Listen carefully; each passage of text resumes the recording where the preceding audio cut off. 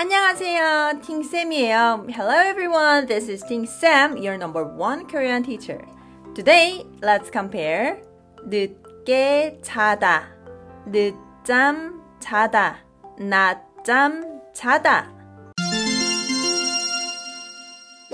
늦게자다 means to go to bed late or sleep late.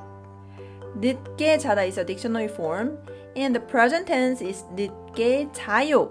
Past tense neut-ge-jat-sseo-yo.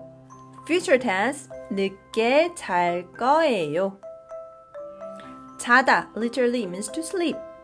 neut-da literally means late, to be late. 늦게자다 sleep late.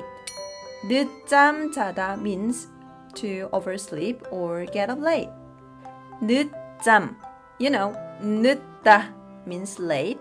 잠 is noun. It is from 자다. And the last one, 낮잠자다, is to take a nap.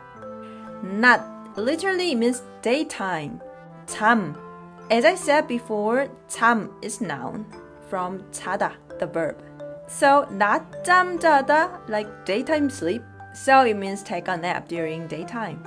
어제 늦게 잤어요.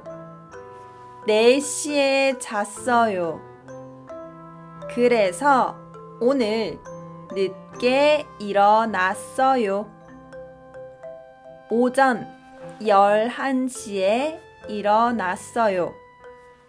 그리고 오늘 계속 피곤해서 오후 2시에 낮잠을 잤어요. You got it? 안녕!